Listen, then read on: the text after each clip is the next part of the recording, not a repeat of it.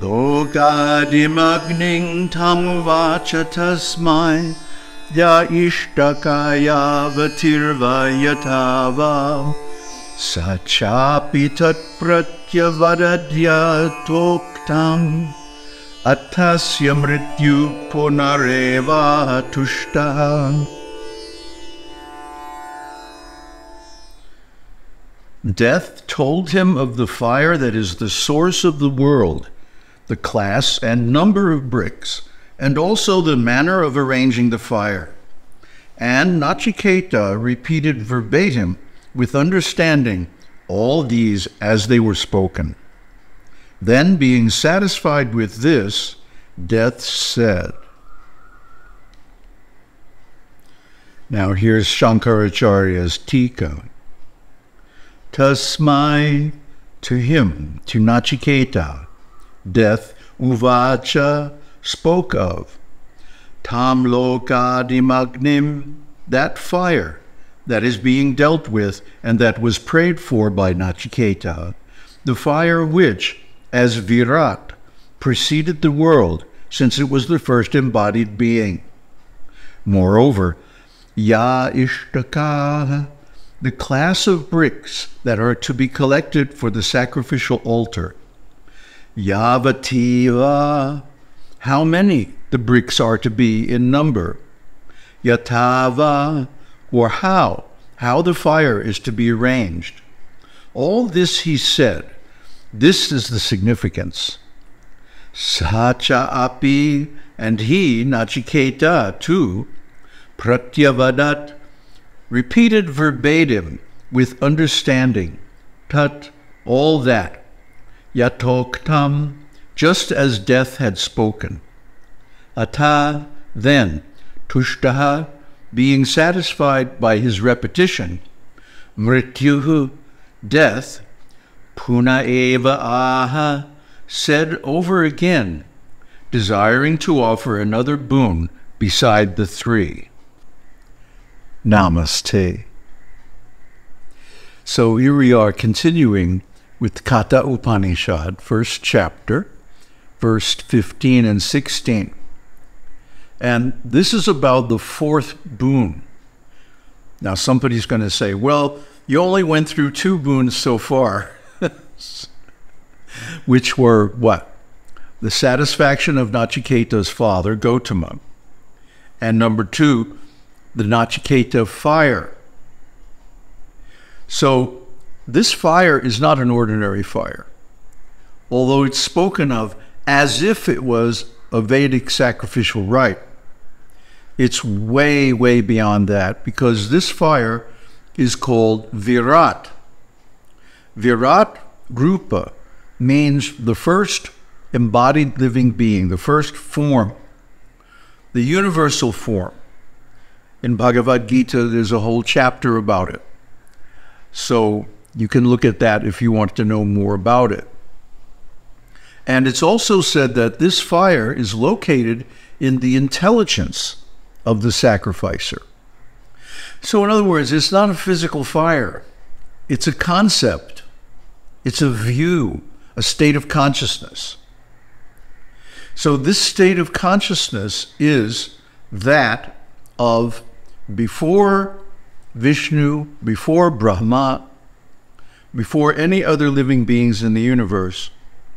The Virat Rupa is the idea of the creation, the concept of an upadhi, a covering over Brahman that gives rise to the space-time continuum, I guess you could call it, the type of a space or the type of a location where the material manifestation can take place. So this is extremely fundamental, extremely high, at least from the point of view of anyone living in the material world. And not only that, the properties of this fire are that they grant eternal life within the context of the universe. And Death speaks that he knows this fire well. In fact, he used it to become death. So I'll talk more about death after the next shloka. But try to understand, this is an extra boon. This is an extra gift that death is giving to Naciketā because he's so pleased with his understanding.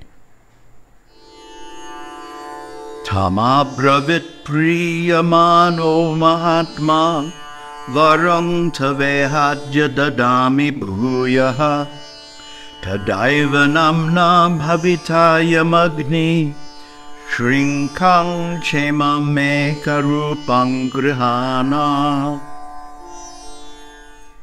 Feeling delighted, that high-souled one said to him, "Out of favor towards you, I now grant another boon. This fire will be known by your name indeed, and accept this multiformed necklace as well." Shankaracharya's Tika. How did he say? Priyamanaha, being delighted, feeling highly pleased at the fitness of the disciple. Mahatma, the high-souled one who was not narrow-minded. Tam, to him, to Naciketā. Abravit, said, Iha, here, out of delight. Tava, for you, a fourth boon. Adya, now. Dadami, I offer. Bhuyaha, again. I am Agni, this fire, the fire that is being spoken of by me, Bhavita, will become famous. Tava eva namna, by your name indeed. Cha, moreover, grihana, accept. Imam, this, shrinkam, necklace, which is aneka rupam, multiformed and variegated, resounding, set with jewels, and of various hues.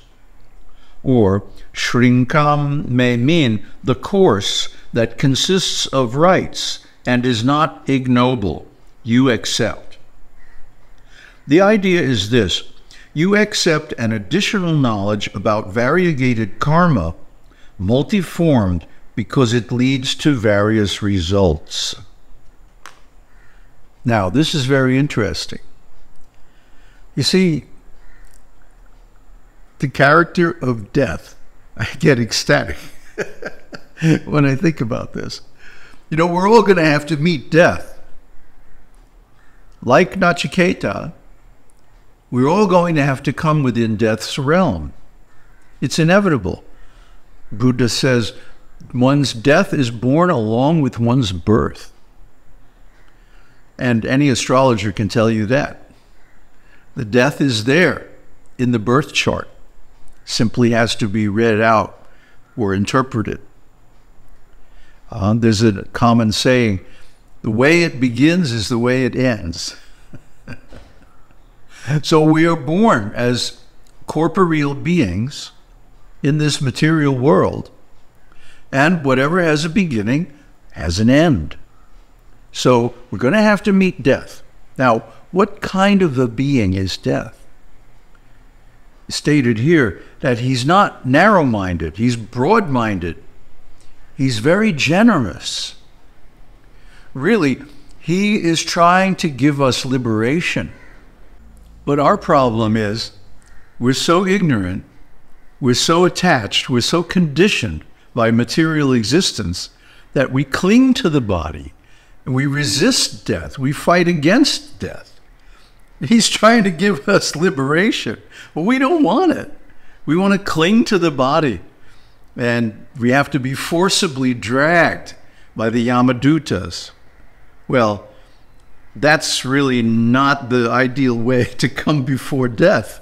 The example of Naciketā is there, that he came voluntarily. He came with a purpose. Not only to help his father, but to attain personal liberation for himself and to attain ultimate knowledge of self-realization. We'll see this in the upcoming shlokas. So, death is very broad-minded. He's so pleased with Naciketā because he learned all the details of the Naciketā fire and was able to repeat them with understanding. In other words, he realized the Naciketā fire. But what is this fire?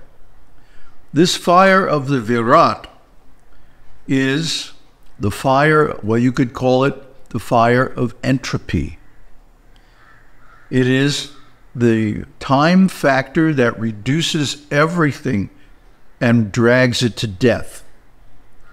I often use the example of an old house or an old tree sitting out there in the weather, and over the years it deteriorates as if it was being burned up.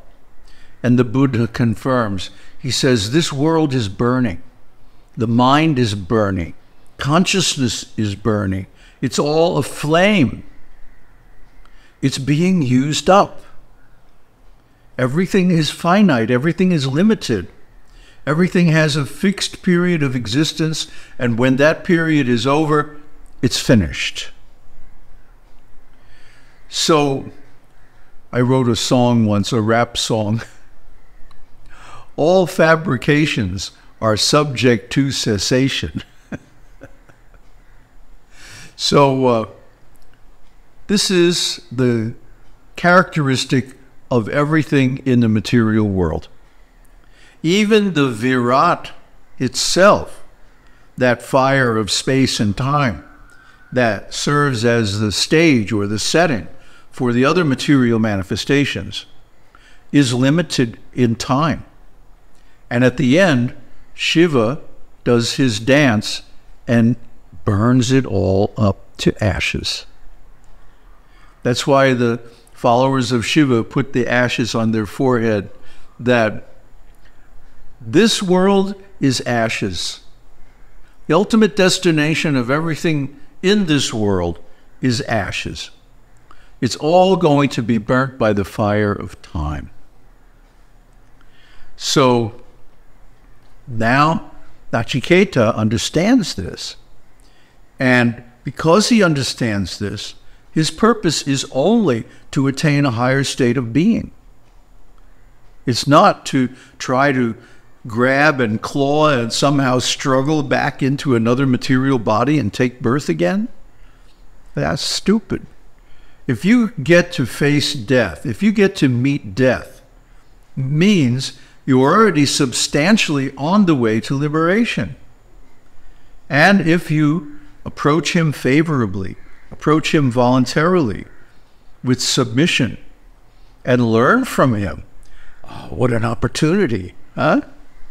Because he has realized all these things. That's why he's in the position of being death, of granting others liberation from material conditioning.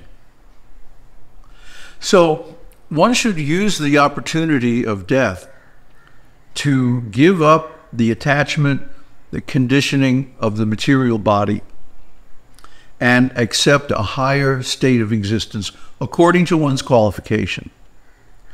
If your qualification is simply a good karma, then you can go to a heavenly planet according to the ability and live there for a long time, enjoy and also learn and advance spiritually, much, much greater than you can on this planet with all of its obstacles, all of its negative energies and such. So you should take the opportunity, because death is very liberal. He's very broad-minded. He's generous. He gives an extra boon to Naciketā beyond what he had promised in the first place. And he gives a very valuable and special necklace. This necklace is variegated. Aneka. Aneka means it's not just one. So when we get the actual view of the material world and how we take body after body out of ignorance and so on. And we suffer. We suffer because we are not meant to be limited like that. We are meant for freedom.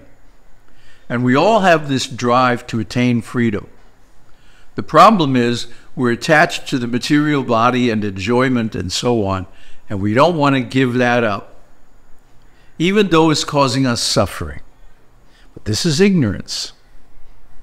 So death gives Naciketā this necklace, variegated necklace of many forms, many colors, many shapes. We can imagine that it changes in real time and like that, which is the deep knowledge of karma, cause and effect, so that one can see actually what is the result of every action. Because every action, including mental and verbal actions, become causes for one's future life. Therefore, one should be very careful to only create causes that lead to one's elevation in the future and not degradation and continued attachment and conditioning of material existence. That is what is being taught here. And one who gets this can approach death as a disciple, as a student, and learn the wonderful lessons that he can teach and receive his benedictions, which lead to enlightenment and self-realization. Om Tat Sat. Om Shakti Om. Om Namah Shivaya.